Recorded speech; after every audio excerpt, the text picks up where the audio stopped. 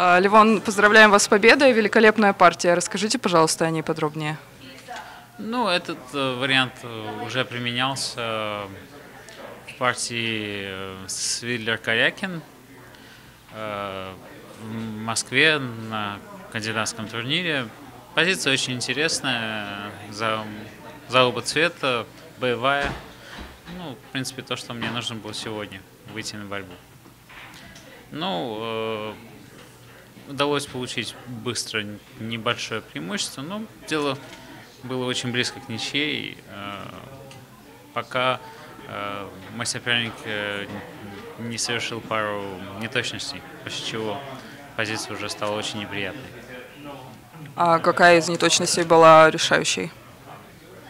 Сложно сказать, я так не успел еще проанализировать, но казалось, вот, что после того, как я пошел конь А5, уже позиция становится неприятной. Довольны ли вы своей игрой в целом? Вы теперь вышли в дележ первого места. Как вы ощущаете себя в турнире? Ну, играю пока что неплохо. В принципе, только с Каруаной, в принципе, партия плохо сложилась. Другие партии боевые, интересные, так что я доволен. Также поздравляем вас с юбилеем мамы. Так понимаем, что он сегодня. Великолепный подарок ей преподнесли. Да, мне особенно это приятно. Я знаю, что мама волнуется и любит, когда я выигрываю. Ну и мы так слышали, что у вас еще одно событие намечается скоро.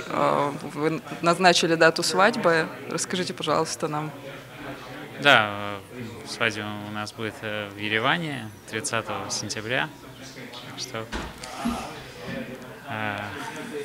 это приятно. Дело о приятном.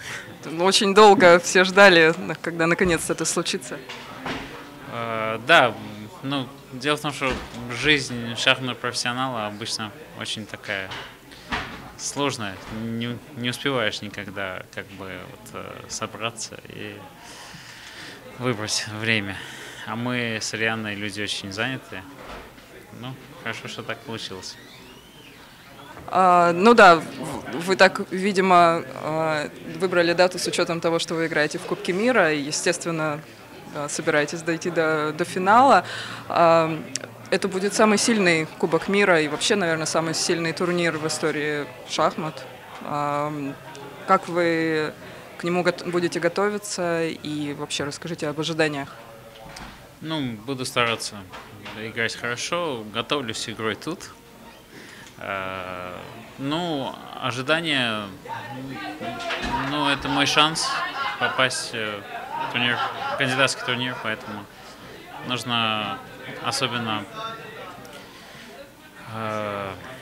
собранно играть.